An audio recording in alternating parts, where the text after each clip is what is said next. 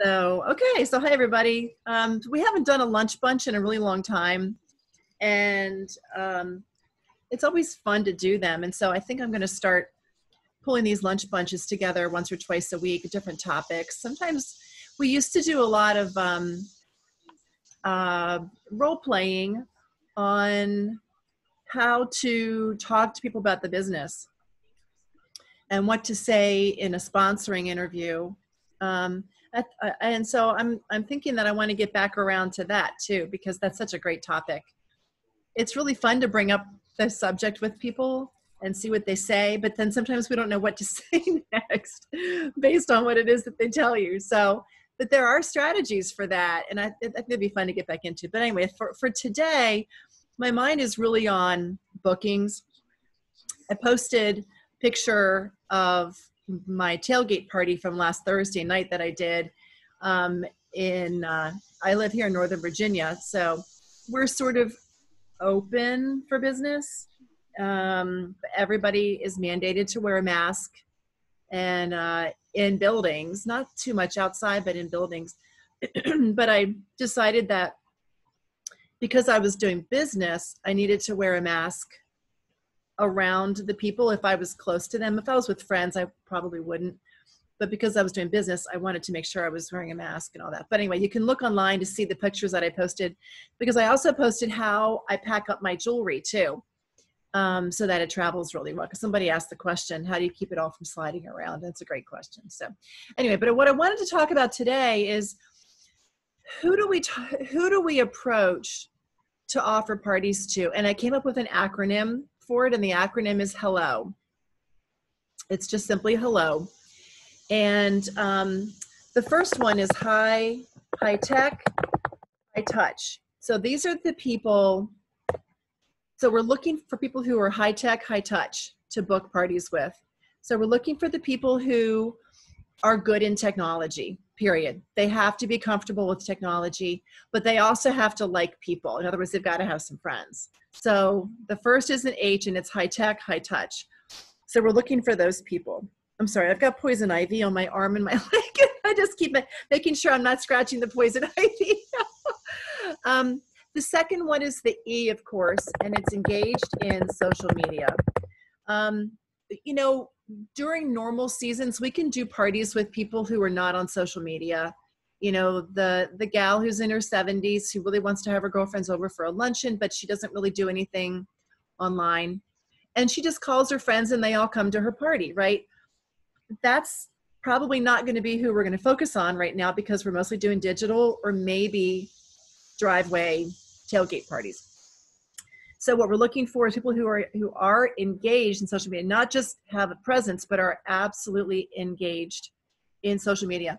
They post things, they comment on things, and they're active on social media. So that's super important that we look for those people. The third one is an L, lots of friends. So we're not looking for the person who has 54 friends and she's always reposting somebody else's stuff. We're looking for people who have their own content, their own mind, and post things about their lives. Because they're the ones who are really sharing things with other people, as opposed to just reposting this, reposting that. You know, that's not true content. And that doesn't mean that they have friends. It just means that they like to repost stuff. That's not the same. That's probably not the kind of person that you're going to want to be doing parties with. The other side of it with the lots of friends is, again, looking at them on Facebook and figuring out, are people responding to them? Or are they just posting stuff and nobody ever says a word? So again, we're being strategic about who we're offering parties to, so we're not wasting our time and anybody else's time and getting all those discouraging no's, right? So they have a lot of friends, they're posting stuff that's engaging and they're getting responses back. That's another good sign. The fourth one is really different, and it's love, fashion. I got to spell it right. Or jewelry. So somebody who dresses cute usually takes it up a notch. She doesn't have to be, a fashionista, but somebody who takes care of herself, somebody who maybe does go to get her hair done, who does get her nails done on occasion, who enjoys getting dressed up and looking pretty. Somebody who doesn't do any of those things is not a good candidate for booking a party. Because again, what we're trying to do is, it's the quick route.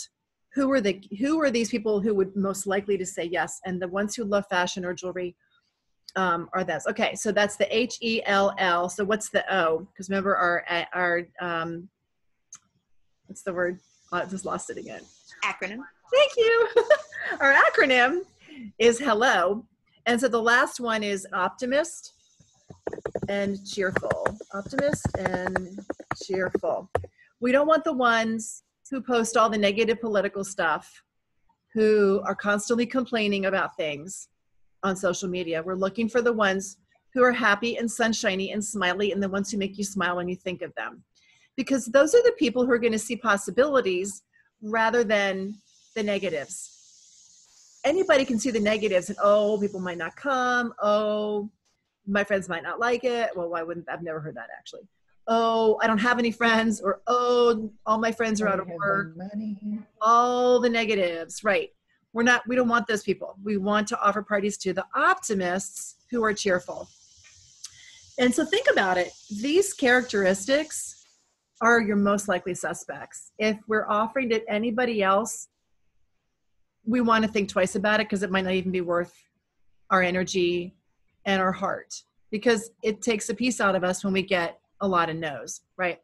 So that's what I wanted to think about. So what do we say, to offer these parties? And part of it is whether or not we're offering all digital, and or if you want to offer the sparkle tailgate idea. If you're going to offer a sparkle tailgate idea for somebody who's local to you, if you're living in an area where you can get away with that, I don't mean get away with it like you're doing something wrong.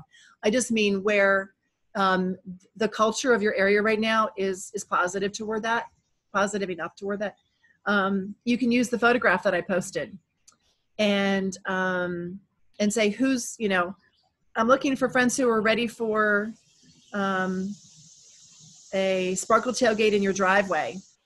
Would that be fun for you and your friends? A chance to get together for an hour in your front lawn and, paint the picture of them getting free jewelry, of you getting free jewelry, them finally seeing each other in a safe way. Obviously, if it's digital, you're not going to post that picture, but you might post, you might ask your last couple of hostesses who did get jewelry to take a picture of all the jewelry that they did get. Like, put all their jewelry on a little table and take a picture of it. And you can have a couple of pictures of saying, this is what my last hostess just got. This is what my last two hostesses just got for doing a digital party. So that they're seeing practical stuff when we're offering parties digitally. So those are some of the just really basic, quick and dirty. Sometimes we just have to go back to the basics of how to offer these things. And I think the visual is very important. I just posted that picture of my tailgate on Instagram. And I said, how do I find that? Hang on. And I said, sparkle tailgate parties in your driveway. Who's next? PM me for a date. That's it. Sparkle tailgate parties in your driveway. Who's next? PM me for a date. And then I said, we practice safe sparkle and can't wait to get together with your friends and lavish you with gorgeous summertime jewelry. I'll post it on the team page in just a second, what I posted on Instagram. I'm going to do that in my bling page also, my VIP page, because I want them to see, what's possible. And I think it's such a novel idea that you're going to catch some imagination on that one. But again, don't offer it to the negative Nellies. You got to offer it to the positive people who are in touch with their friends, who are engaged in social media. Because again, even that is going to be driven by social media, because it's Facebook event page first that drives people to come to this driveway in the first place. So I don't think that anything changes with the hello acronym. Thank you, Raina, for the word, for prompting me. Okay, so thoughts concerns, things that you would add to that? This is something different than the tailgate. I actually just booked, I have a big, a large deck that we can social distance. Huh. So I'm doing a sangria and sparkle on the deck. Nice. And we're doing it from 3 to 5, but they have to sign up for what time they're coming. They either sign up for 3 to 4 or 4 to 5 so that we can keep the numbers down. Lisa, that's so smart. I love it. And again, so that's like organized, and people want something that feels organized and feels safer, you know, like you thought about it. That is really, I love that idea. Really smart. And in the event, I'm going to put, you know, we're practicing social distancing. Oh. There'll be hand sanitizer, raffle for the cutest mask. And, you know, I'll probably give them a Touchstone, you know, one of the little charms, but at least in an indirect way, I'm telling them to wear their mask. That's brilliant, Lisa. I love that. Yeah. You know, it was really funny when I did the tailgate on Thursday, I was the only one wearing a mask. So what that told me was that if I approached my car, like I stayed literally 10 feet away, but if I walked toward them, I put my mask on when I walked toward them. So at least I knew I was being right. If it had just been girlfriends, I wouldn't have done that. But as a business person, I needed to do that. But Lisa, I love that idea. That is such a cute idea. Prize for the cutest mask. Cutest mask. I love it. That's great. That's very smart. Okay. Love it. Anybody else? Thank you for that. You're welcome. Does this clear any cobwebs out for anybody? This is clearing cobwebs out for me. Just trying to figure this out. Wendy, you're nodding. I like the acronym, and it gives you a focus. Yep. Of who to shoot for. Yes. Like one of the girls I reached out to who was a former consultant was excited about the $15 ice bracelets. But then I said, well, you know, host a party, because if you host a party, well, nobody has any money. Right. And I'm thinking to myself, okay, well, you may not, but people are shopping. So, you know, obviously not an optimist. Right. She's not an optimist. No. Right. The optimist will say, I think I have some friends who would really love it. Right. The pessimist will say, a lot of my friends aren't working. Right. Which camp are they going to go to?